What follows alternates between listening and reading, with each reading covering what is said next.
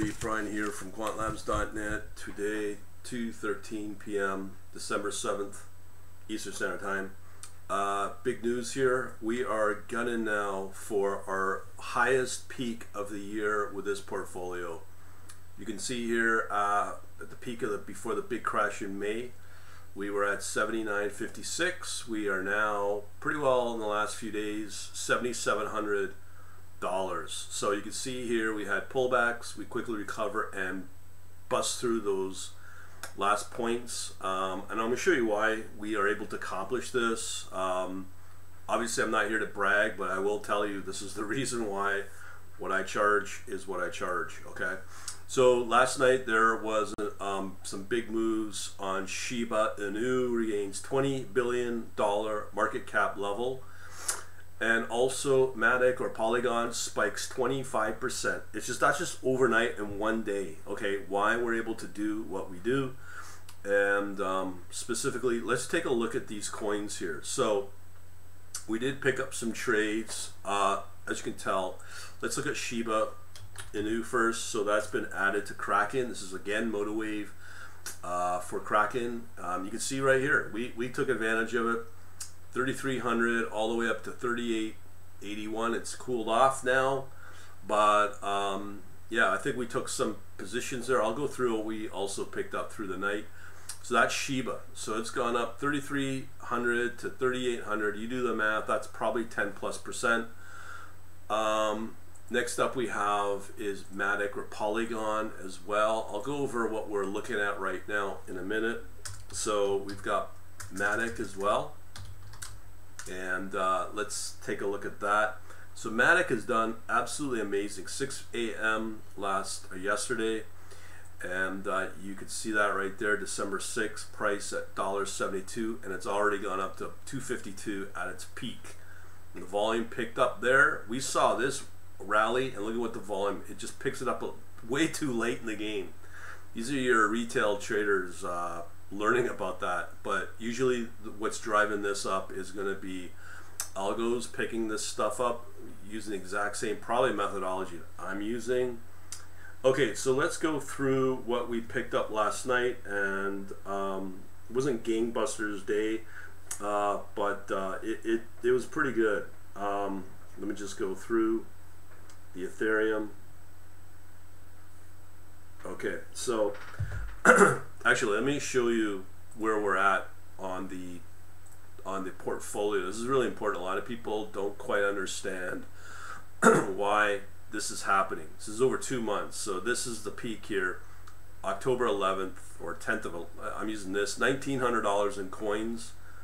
We're now at $5,500 in coins. So that in 2 months we've doubled. No, is it doubled?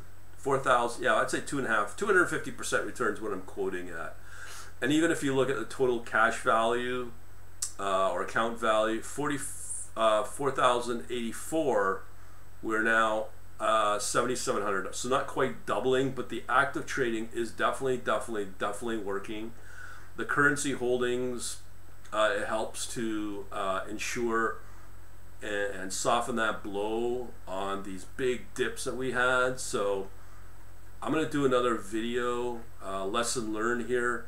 Another important from a portfolio management standpoint, and I only say this to learn from. So you can see here we had this massive, pretty well spike all the way from 2019. I think it was March, yeah, March, up until 2 years later, just over 2 years later in May. Okay, so that's when we had that drop. So over here we're starting to really build up on that same portfolio. I've gone over why this happened, but using the MotiveWave for execution orders, this is what we're able to perform. And if you're on a custom built solution, I don't think you're going to get the same performances you'll get on a stellar MotiveWave platform. I've also got to say, I've looked at the reviews of MotiveWave. A lot of people are saying MotiveWave is the #1 platform out there. #1. Over NinjaTrader, over TradeStation, #1. I might do some reviews on that. If you go to Futures.io, there's some people that are fairly honest about the bugs. Yes, there are lots of bugs in MotiveWave, but I figured out ways to workarounds, but still making this probably I don't have to say probably, is the #1 platform out there, and it's really benefited my portfolio here. So continuing along, we've got MATIC here up a lot. So right now, probably some of you are waiting on this. So let's look at OMG. So we're looking at a 5-minute chart. This is in play pretty well right now.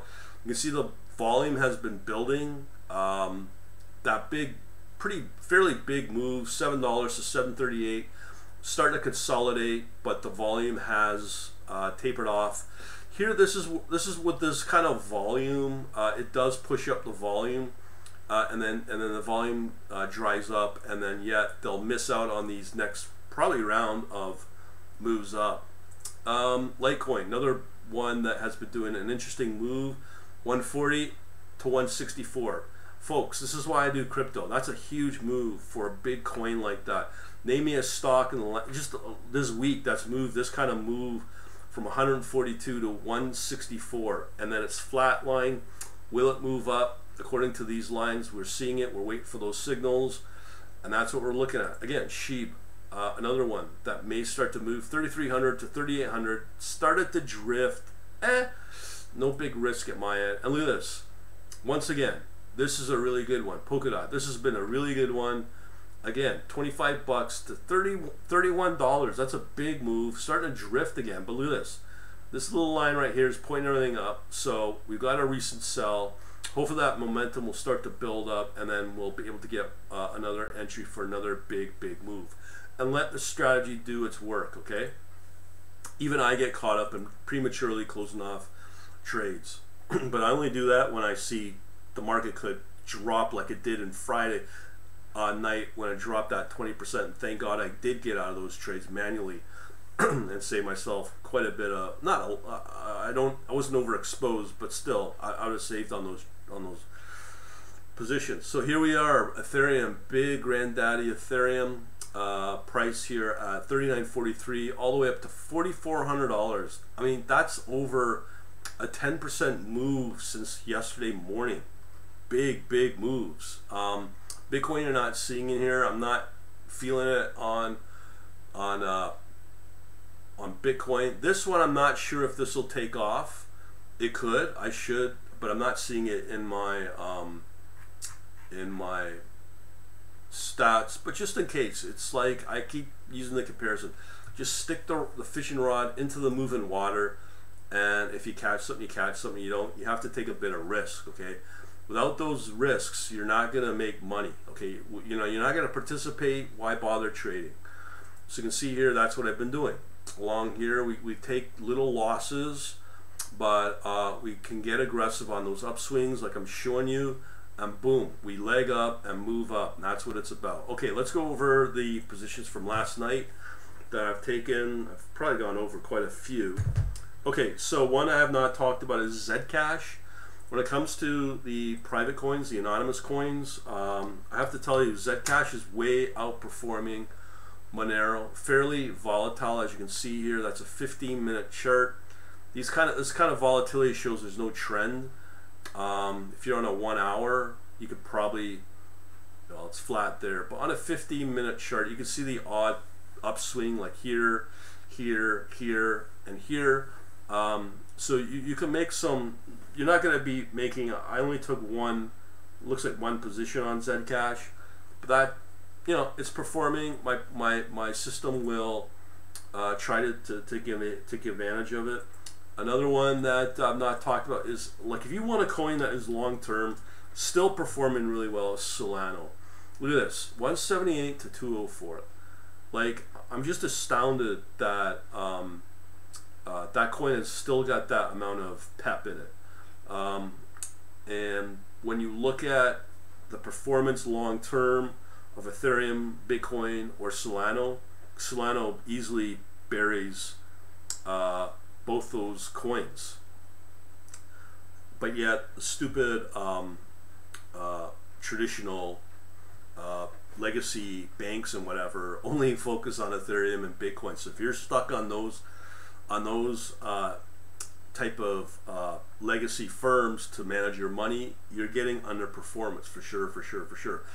So again, it is in decline here with Solano, but right now I'm just saying, you know, there was opportunity there last night to get into Solano. Another one that was fairly active, and I'm not a long-term fan of it, is Algo. This can do well when it does well, but if you're buying holding, I think again there's better. Solano is, like I said, a really good one. I might come back to that for Solano. Decentraland or Algo. See, you can see here, nice big upswing, goes flat, and then starts to go almost in a full parabolic mode. You can see that here in the last upswing. This is why I don't like this coin, because when you look at the daily chart, it's just too volatile. It's really flat, but yet, as I said, if you compare that to Solano on a daily chart, and that's since August, because we know that the classic return or pivot point was in July for all these moves. So here you can see Solano's kind of struggling as well, but I still think it's one of the better coins to be in. I mean, the real coin that I can't participate in are the gaming coins. When you look at AXS, this is a really good coin. It hasn't been performing lately, but this one, outside of the most recent, you can see it's not doing too good. Mana's probably the same as well. But when you buy and hold coins, you're not going to get a lot of performance out of it. To know when to get out of a trade before it goes into a long-term decline is really hard to do. So let me show you some other examples. People are probably going, well, what about Bitcoin and Ethereum? Well, I can show you those. So here, Ethereum, it's being able to build up its base to hold that, so it's not declining. That's why I think people are kind of excited with Bitcoin. For me, it doesn't really excite me a whole lot on the short term, but yeah, it's done well, holding its own. Bitcoin's the other one here. Just lately, I think I talked about this. You can see those big declines there, and it's still trying to recover. So Bitcoin's not your best long-term coin for the last couple of months. But doing what I'm doing, you know, look, I could show you OMG. That one's done fairly well. Nobody talks about it. That doesn't look too good, actually, but it's done okay in the last few days.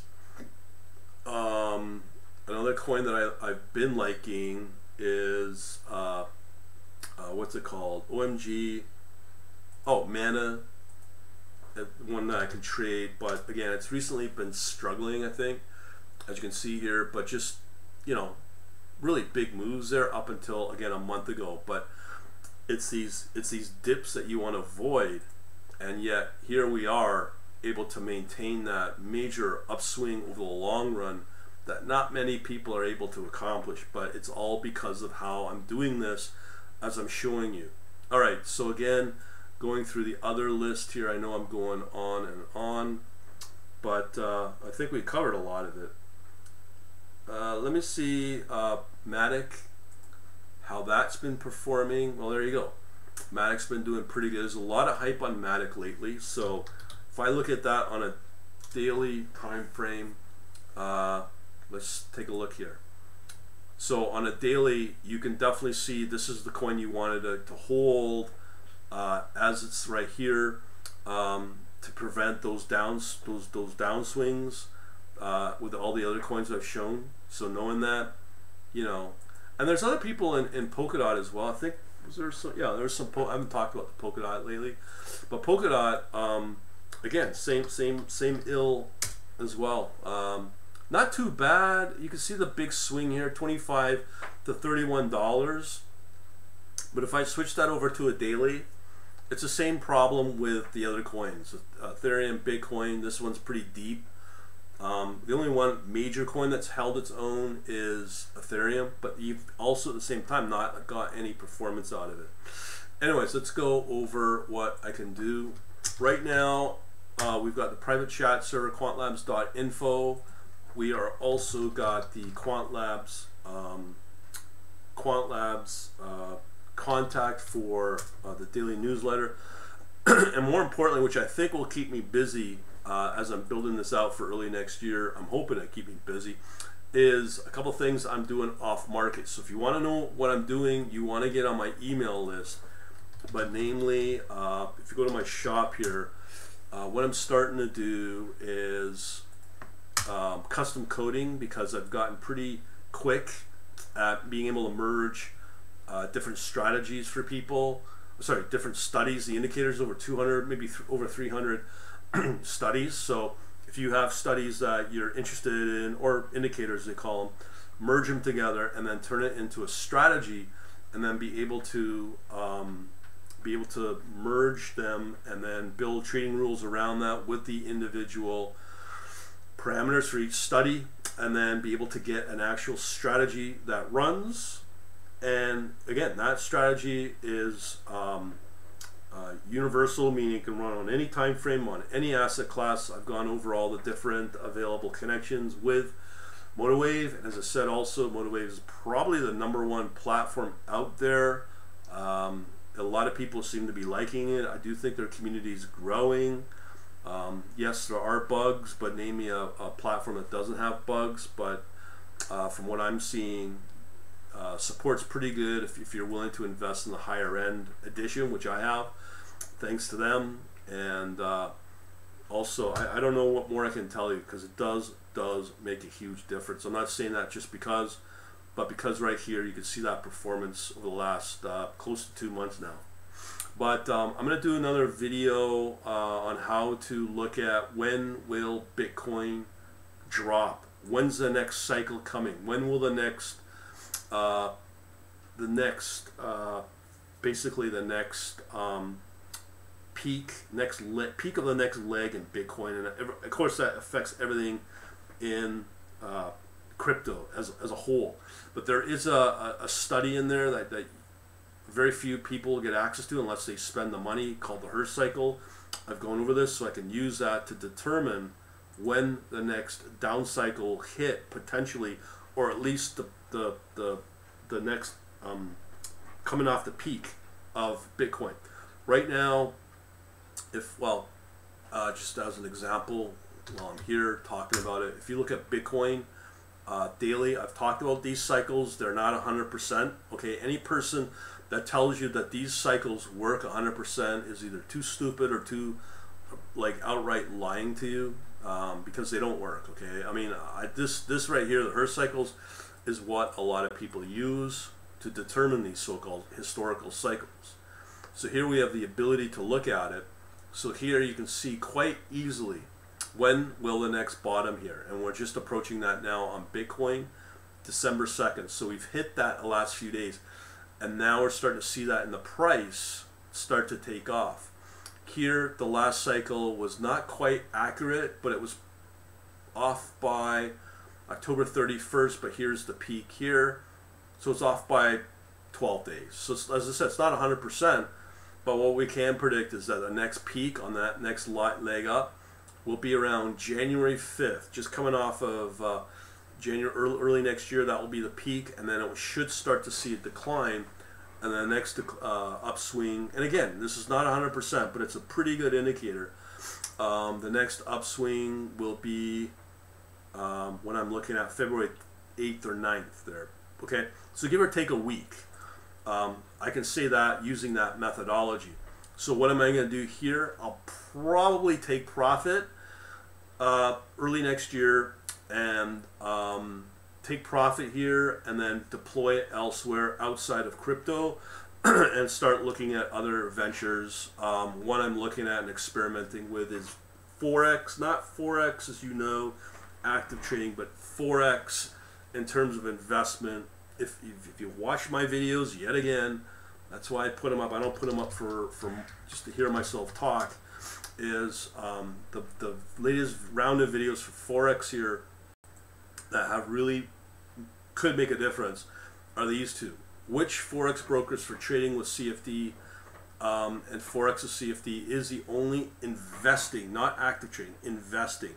So if you look at, just as an example, just take a look at the trade of US dollar and Turkish lira, and you'll see crypto moves like basically free money. Looking at that trade and looking for those kind of trades with what I take out in crypto and looking for those kind of moves, because there's always something there that you can invest and get some decent performance out of. We'll leave it at that, and thanks for watching. So again, consulting's coming. You got to get on my list to know about it, my email list, and there's a pretty good promotion there. I may or may not put a public post on it, as well as mentoring as well. Again, that's not part of my store, but it's on my email. We'll leave it at that. Thanks for watching. Talk to you later.